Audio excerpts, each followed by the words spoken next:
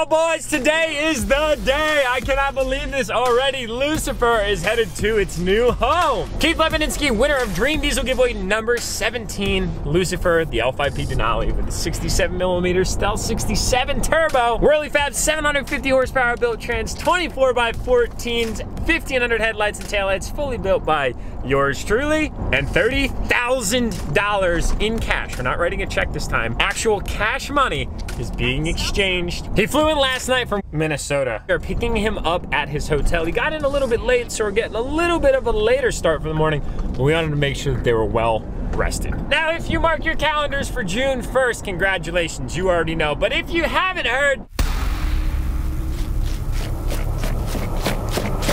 welcome to Dream Diesel Giveaway 18.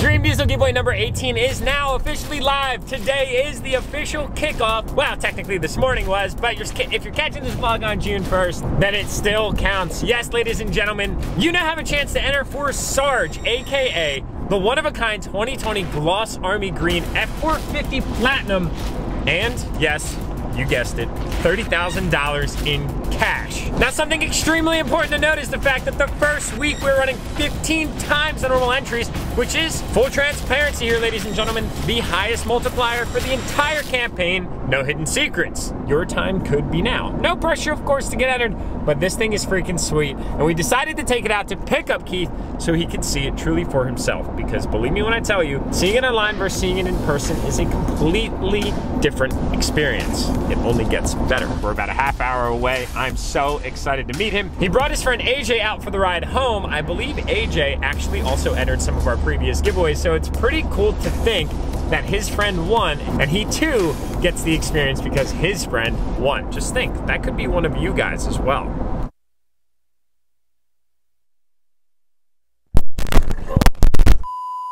Oh my God, guys, I've got really bad news. I hate opening my vlogs with bad news. I never open my vlogs with bad news, but it's something related to me. The whole winter vlog, which is actually the vlog that was supposed to go up today, was filmed with Keith Lipinski, but I didn't realize that my microphone was actually destroyed from the previous video. If you hadn't seen it, it's titled, I waited 30 years for this, and I'm gonna put it up in the top of the screen. If you guys wanna go watch it, you'll see exactly the moment when, oh, what was that noise, Jake?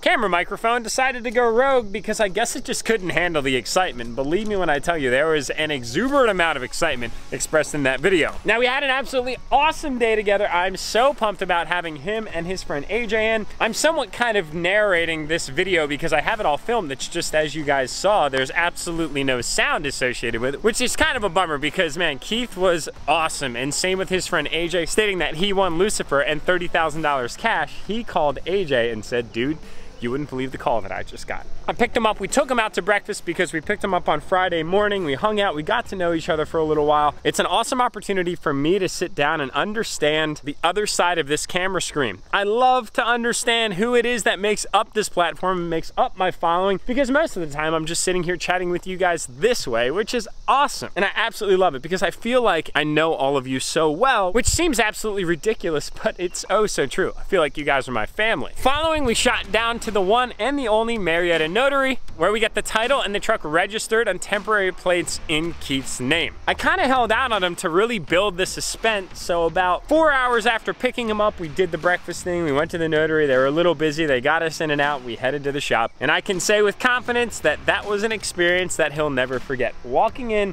on Lucifer for the first time. Now, it's kind of cool because, as we all are, is a big automotive enthusiast specific to diesels and a big diesel lover in that. He actually has a 4th gen Cummins right now, which is like a Delmonico red, very similar to Delmonico, aka Dream Diesel Giveaway 16, but he's got a small loan on it. So as a matter of fact, he won Lucifer, which was the 4th red truck we ever gave away, and he happens to be a huge fan of the color. Now, Cummins guy getting into a DURTYMAX platform left him some options, and that was either keep Lucifer or keep his Cummins. And he said that he plans on actually selling his Cummins because he's gonna be completely removed from his debt obligation on that truck. He's no longer gonna have any payments because he has the title in his hand for Lucifer, plus a stack of $30,000 in cash to go along with it. Dude, I have looked so forward to this. $30,000 right here. Holy buckets. Historically, I'd awarded the cash prize to everybody in the form of a check. I get freaked out like carrying this much cash around, you know? It's not every day, just so you know. But there it is right there, and it's yours. Nice. It is 100% yours. It's a lot of cha-cha.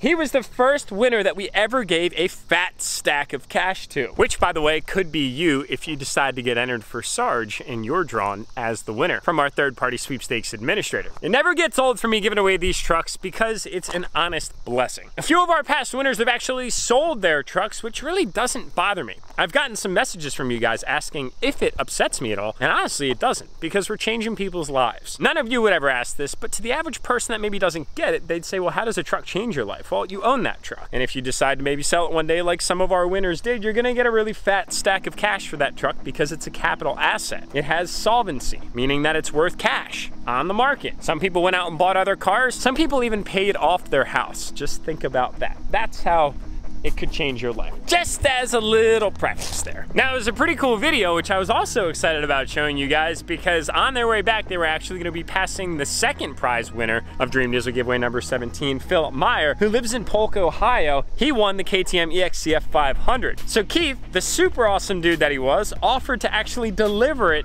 to Philip because I had mentioned that I needed to work out the logistics to get it delivered to him. So he actually took the KTM and delivered it to Philip for us. Now, unfortunately, Philip was at work, so we couldn't get any pictures, but it is now delivered. And that was the first time ever with any of our additional prizes in the giveaways where one winner could take it and actually deliver it to another winner, and winners could link up. Plus, I was really excited that Phil was gonna be able to see Lucifer in person, but you know, you gotta work and duty calls.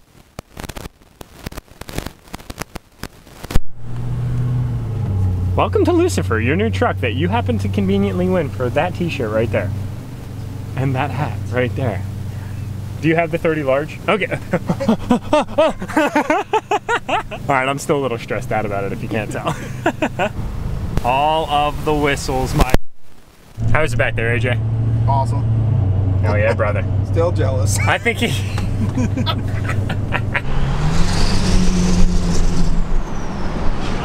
Whistle though, yes my friends. Quick little pit stop here at the local Exxon station to fill up Lucifer for the last time. What a bittersweet moment, guys. We're gonna have to do another build just like this one, mimicked after this one, hopefully here in the near future, but we do have the OG 2.0 build starting off very soon. I'm so excited about it. Also, big shout out to this guy right here out of Wilkes-Barre, Pennsylvania, Cormark, the driver of this truck, absolutely awesome dude. Pulled in here, stepped out of the truck to go in and pay, and he was like, yo, can I grab a picture of that thing? It's awesome. I've got one brand new, but it looks nothing as good as that one right there. And I said, yeah, no problem. Just ask the guy that won it by grabbing himself a t-shirt online. And he goes, what? And I'm like, yeah, dude, ask him. Seriously, I'm not making this up. Sat out here and chatted for a few minutes. I'm sure it was probably a pretty cool experience for Keith. 2 compliments at 1 fill up, brother. It's only begun. Not all that bad if I do say so myself. All right, boys, so we had to bring Keith and AJ up here to the homestead, not only to flex Dream Diesel giveaway number 18 and 17 at the same time for the last time here on the vlog, but also because we got the certificate of ownership that's going to be going out to Phil in Ohio with the title of the truck and the cash and the winner and his homie. Yeah. It's been an absolutely awesome day, dude. Thank you, sir. Thanks for being an awesome dude. No more deserving. AJ, thanks for being a great friend to this man. I appreciate you guys coming out, having a great time. Y'all are just super down to earth, and it's awesome to see that. Every single one of our winners are just awesome in and of their own retrospects, and that's like the biggest blessing to be able to just hang out with you guys who never even met each other, and it felt like we've been homies since day one. Safe travels back. They've got 6 hours to Philip Meyer in Polk, Ohio, and then another 10 hours from there. Well, enjoy the impromptu vacation, boys, and enjoy Lucifer. She will be missed. Everybody on the vlog will collectively miss this truck, but it won't be the last of its kind. I don't know if we'll ever be able to compete with this, but we're sure as hell gonna try. Cheers, boys, it was a pleasure. Last time seeing 17 with 18. My God, look at how sick that thing is though. The caliber of these builds continues to grow and evolve, and Lucifer will always be one of a kind. My goodness.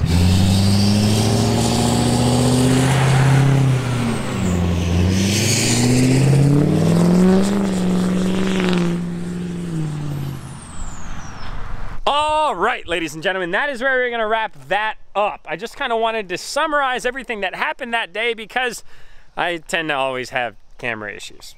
It's been an absolutely gorgeous Memorial Day. Beautiful, sunny and clear skies. Partly cloudy in Pennsylvania today, 71 degrees. Got a little bit of sunburn on my shoulders, and I'm not complaining by any means. We did as most people do on Memorial Day, and we celebrated. Not only did we celebrate life, we celebrated the blessings of life, but we also celebrated the lives that were sacrificed for our freedoms. Because boys and girls, quick lesson for you guys, freedom is not in fact free, but it's interesting that free is in that word that we all tend to somewhat take for granted. And I'm not saying that we all take it for granted, it's just that life sometimes gets in the way. And when life and the pressures of your life start to kind of overwhelm you, just step back for a minute and realize that somebody paid their life, the ultimate price, to allow you to have the life that you have today in the freedom of the land that we call home. And for that, I'm eternally grateful. I remind myself daily of the fact that we are extremely blessed just to live in the United States, and my prayers go out to the families that suffered loss for that ultimate sacrifice. I want to thank all of my veterans, those that are active and now retired, for your service. We are eternally